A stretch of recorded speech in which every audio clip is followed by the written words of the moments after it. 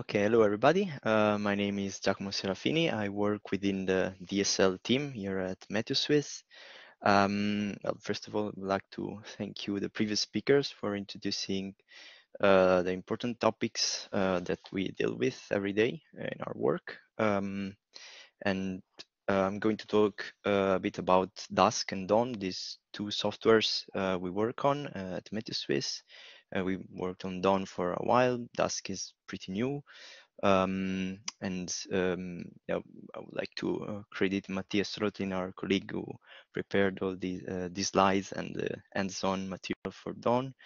Yeah, basically, let's jump into a bit of the contents. I'm going to talk briefly about the history of Dawn, and then what we have been working on recently. That is to make Dawn support the partners that we found in the icon model, which is the model that MeteoSwiss is going to is willing to support in the future. That is because we need Dawn to support icon, because this is like a new kind. It introduces new kind of patterns that were not supported before by this compiler. And then an overview of the two tools, Dusk and Dawn. Dusk being the front end, and by front end we mean both the language and the tool that will transform this language into a format that is understood by Dawn. And then we will see a bit of examples, code examples written in Dusk, and explain the features of the language. And then conclusions and some questions. We will answer some questions. Pointer now. Okay. Okay. Well, Dawn is a compiler. It's a toolchain because we subdivided it into different components. But I mean, the aim of Dawn is to enable generation of high-level DSL code. We mainly focus on weather and climate, but we could say that the DSL, the domain that we can support is a bit broader. It can be categorized as geophysical fluid dynamics models.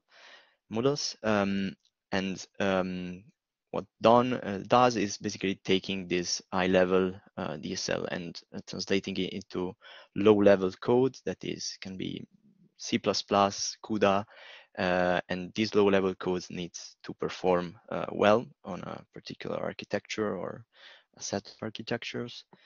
A bit about the history. Dawn is in development since 3 years now. Initially, as I was mentioning, it's mainly about finite differences on Cartesian grids. This means that basically it's about expressing a stencil. We'll see a bit in detail what I mean, with Cartesian coordinates, relative Cartesian coordinates. And this is because the initial aim for Dawn was to support the stencils that are in the cosmodynamical core, which is the part of Cosmo that solves the dynamical equations. And the language to express these stencils, these codes that came with Dawn is called GTClang.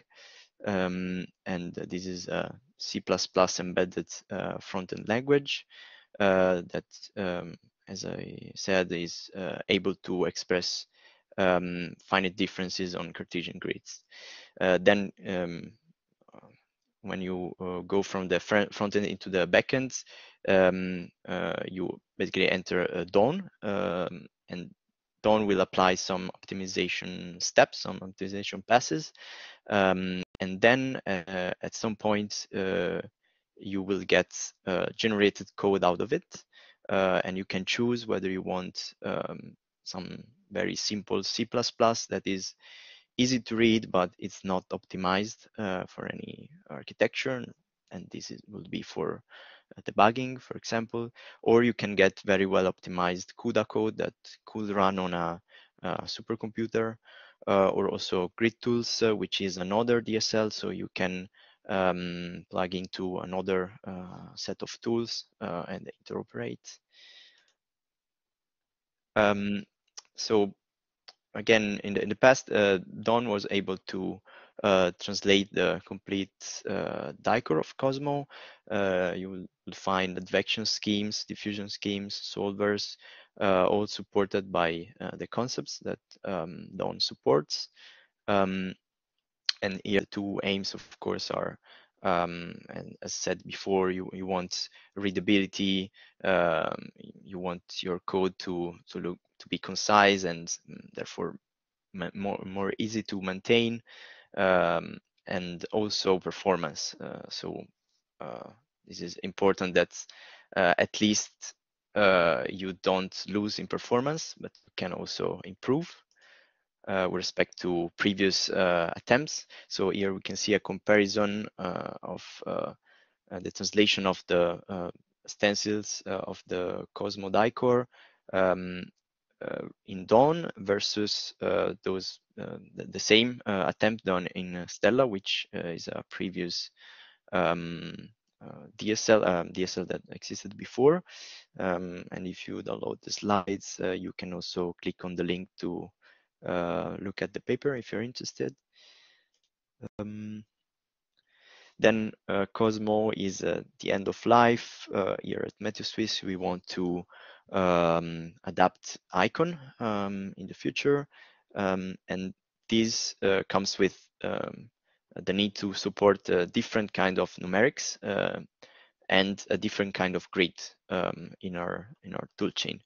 In particular, Icon employs all kinds of numerical methods, and it works on the icosahedral triangular mesh, which I'll show in the next slide. But also, Dawn is not only developed at Matthew Swiss. There are also other institutions interested because it's open source software. And for example, Vulkan in the US is developing, is rewriting the FV3 model in DSL using the Dawn compiler. And the FV3 model is finite volumes on a cube sphere. So completely different model, but a lot of concepts are shared and can be reused, not to do the same things twice. Then spend some words about the icon model. It's, as I said, on the icosahedral triangular mesh. It's a non-hydrostatic model of the atmosphere. It's developed by two German institutions, MPI and DWD. It's quite a large code base, 370,000 lines of Fortran. And as I said, it employs different numerical methods, mainly finite volumes, but also some finite differences and finite elements. So this clearly requires some consideration when designing the domain-specific language. And also, this is the icon mesh. As you can see, it's a global model, so the mesh covers the whole globe. Here you basically see one layer of the spatial discretization. Of course, the atmosphere, you have to consider more layers, more levels. So this, discretization is replicated over the vertical, over multiple vertical levels. And you can have multiple resolutions, of course. The meshing procedure will cut the triangles in order to get a finer and finer mesh. And to give just some measures, for example, you can have a 13 kilometer global resolution. And here by 13 kilometer, it's the square root of the cell area of the triangle area. And this would correspond to having a globally order of 10 to the 6 triangles. So this is a bit about what were the requirements that we needed to face when switching from Cartesian grids to triangular meshes, for example. And here you can see on the left, this code is written considering that you work on a Cartesian grid, so you can use the Cartesian coordinates relative to a center. So all these codes are stencils, meaning that you always compute on a central point, and you say fetch your data from neighboring locations. And here you can see the computation of a Laplacian, of a discretized Laplacian, where you basically look at 4 of your neighboring points, and you evaluate a field U at those 4 points and at the center point. And the notation should be clear. By ij, we mean the center point. I plus 1 j, we mean the point on the right. I, j plus 1, we mean the point on top, and so on. So another way to represent this is by using a more concise representation that does not make the Cartesian assumption. You can say that you have a central vertex, and you are looking at your vertex neighbors, your direct adjacent vertices, and you reduce, in this case it's a sum query, your field U over your neighbors, and you store the result on a field called Laplace. So, oops, next slide, yeah. So clearly when you switch to triangular meshes or even unstructured meshes where you don't know, maybe you don't know the exact number of neighbors, you don't know very well the mesh, it's not necessarily structured in the sense that it's the same everywhere. You lose the possibility to write something like you had on the left, and the representation on the right, though, it remains valid because it assumes that you can look at the mesh as a graph and express connections with this chain syntax. And again, you would to compute the Laplacian, you will do the exact same thing except for the -6 here to account for a higher number of neighbors. And of course, it's not always simple. You can have fields in icon that aren't on vertices. So they are quantities that are local, and they are maybe sent on the circumcenter of a cell, so cell fields, or on the midpoint of an edge, so edge fields. And you can express all kinds of computations combining these different types of locations. And we offer syntax to express again connections in the mesh thought as a graph, and to say, for example, which are the blue dots that you want to use in your computation through this chain of location types, which I will explain in a bit. So an overview about the different tools. You have Dusk, which is the front end. And again, we both mean the language and the tool that allows you to go from the language to an intermediate representation, which is then understood by Dawn. And let's go also in a bit more detail.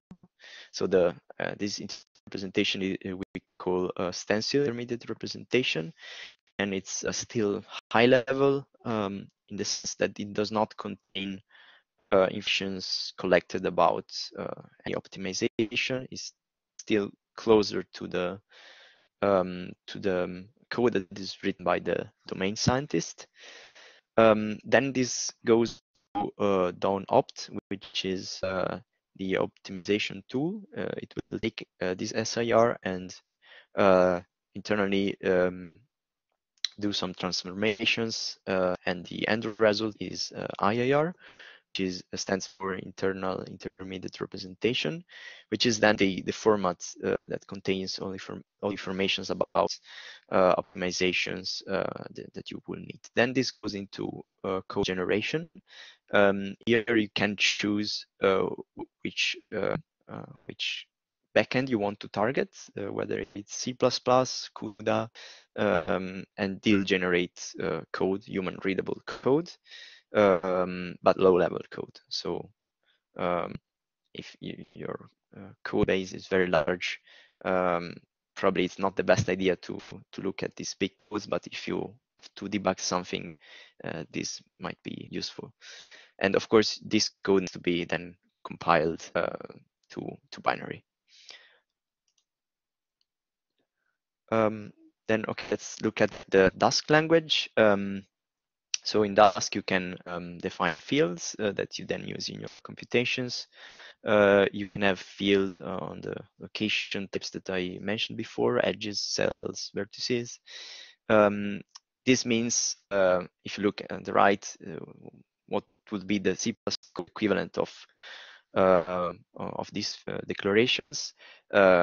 They will be multidimensional arrays. So one value for each of the vertical levels and for each of the locations, in this case edges. This value is a floating point, so either double precision or single precision. Yeah, well, we use keywords to express that. So this is symbolic, and it contains some semantic that you can use to do some type checking, for example, and also it's useful for operations. So let's complicate things a bit. Say that you want to store distance between cell center to the adjacent edges, adjacent to the cell, to each cell of your domain. And therefore, it's not enough to store one value per cell as before. You will to store three. This is because you have three neighboring edges to a cell. And therefore, you would use this notation to express what we call a sparse field. And this in C++ would correspond to adding another dimension, which we call sparse dimension, and it's clear if you are on a triangular mesh that this is always of size 3. You always have 3 edges for each cell. Then a slightly complicated one. It's this interpolation coefficient field. This is again a sparse field, but here you're not looking at your direct neighbors. We want to select these 6 vertices, which are neighbors of this cell in red. Then what we say is you go from the initial cell, you look at the neighboring edges. From there, you look at the neighboring cells, and from there you collect all the vertices that are adjacent. This set is you can call it neighborhood, for example, and this basically states, okay, for each cell, I want to have 6. I want to have to store 6 values, one for each of the vertices selected through this syntax. Okay, now another very important component of the language is the reduce operation, the reduce expression. So this allows you to basically reduce from your neighborhood into the central location, what you will do is evaluate an expression. We call it right-hand side um, at each of the at each of the neighbors of your neighborhood, and you define the neighborhood through a chain, neighbor chain, as you have seen before. Then you apply an operation between this expression, might be a sum or a multiplication, and you have an initial value, which usually for a sum it's 0. But anyways, you can use any expression in here. So this is a simple example in which you will compute an average. You have a field in which is defined on edges, and you want to store the average on cells, so you want to sum reduce, and this is how you would write it in the DSL. If you want to understand it as a sequential code, you can look above at this code. So this would correspond at iterating through all the k levels, then through within 1k level, will iterate through all the cells. And for each of these cells, you look at the edge neighbors, which are 3 for a triangular mesh, and then this is how it will look like in your pseudocode. You will need to access your field in edge E, where E is the index over sparse iteration, and your average. And when you want to write, you will have to access your average field at cell C, which is part of the dense iteration. Okay, let's another element, which are weight vectors. So sometimes it's not enough to have a symmetrical representation, a symmetrical stencil. Sometimes you want to distinguish between your neighbors and apply weights in a reduction. An example is the Laplacian that you have seen before in the previous presentation. So here the psi is defined for each cell, so it's a field on cells, and you want to compute the gradient of psi on edges. So the gradient to be a field on edges. So in the formula, what you see is that you have to access psi at the first cell, which is neighbor to the edge, and at the second cell that is neighbor to the edge, and subtract the two values. And in order to do that, we came up with this syntax in which you can apply a -1 or a weight 1. I mean, here you can put a, but in this particular case, it's -1, so that you would actually get a subtraction. You can subtract values if you have a sum reduce.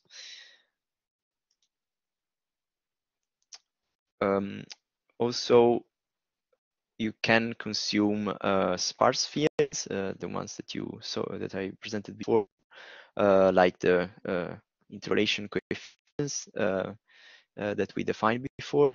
And by consuming here, we mean like using them like a weight vector, but that is not hard coded. So your reduction here is defined on this neighborhood that you saw before. And here, what this means is that you would evaluate this expression, this multiplication, at each of the vertices that are in blue, and therefore this is a field on vertices. You access it at the current vertex, and this is the interpolation coefficient, which is a sparse field. So you access it at the central cell and the vertex, because here you have two dimensions to resolve. And you store the result into a field which is clearly on cells. So the conclusions, well, we are almost there in being able to translate icon stencils. There are a lot of patterns that we encountered, and we needed to add support for them. And yeah, our aim is, of course, to have very concise stencils in the number of lines of code. The code is automatically parallel for each of the dense locations. So for each cell, for example, the computation is local and you can easily parallelize that, and this is expressed in the IR, the internal intermediate representation. And of course, we have we are comparing our rules with the existing code, which is written in Fortran, and there is an OpenACC accelerated version of it, which is written by the domain scientist, but it's also tuned for performance. But we managed to translate one of the stencil, and we compare the performance against it. Clearly, the OpenACC version performs very well. But currently we are not there. As you can see, the one in the middle is not as performant as the OpenACC version, but we were able to manually optimize the same codes using very simple optimization rules applied blindly without intuition from a human, let's say, and this gets you a nice performance and an improvement with to the OpenACC version. And this is our target, to make Dawn be able to apply the same rules and get to this level of performance. So as I mentioned, it's most of the patterns that we found. There are also others which we still need to tackle, upwinding, semi-Lagrangian advections, and so on. Yes, this is our current aim. And also maybe a note about how Dawn is placed. As I mentioned before, this will be like the revolution, as Andy said, because you will need to rewrite the existing code, which is important. You will need to rewrite in a completely different language, and yeah, this is basically how we see how we'll do our transition to icon. So thank you very much.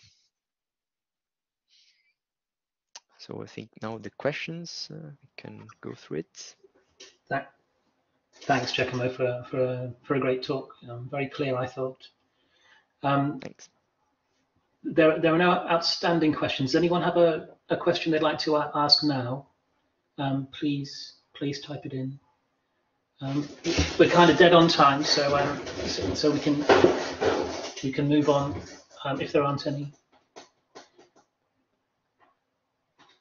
Okay, I thought that really showed the kind of the power of the DSL approach. You know, the fact you don't have to show indices and it's very concise, high-level notation. So I thought that was really useful. Okay, so we do have one question. So people seem to like WRF. It's obviously well used, and the question is can we use Dawn to translate WRF codes?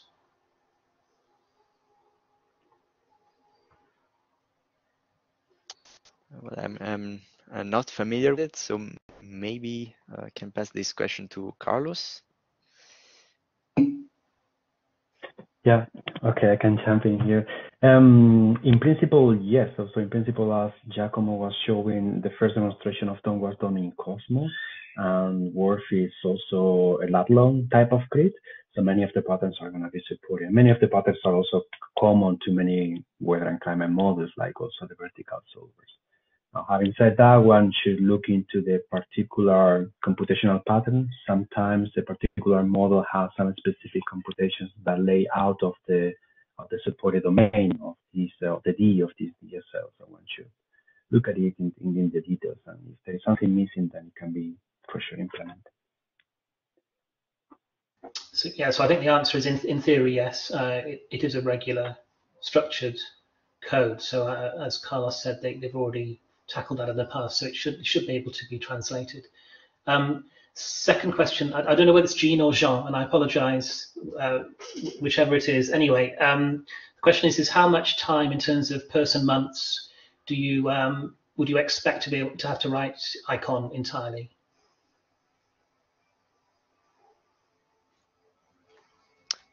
Okay, this maybe is very subjective estimate.